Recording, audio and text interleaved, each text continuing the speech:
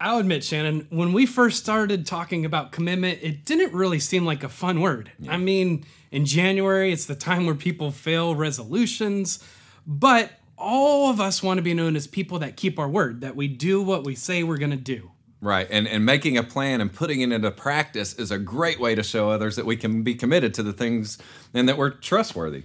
So let's just say it one more time together. All right. Commitment is making a plan and and putting it into practice. See you next time.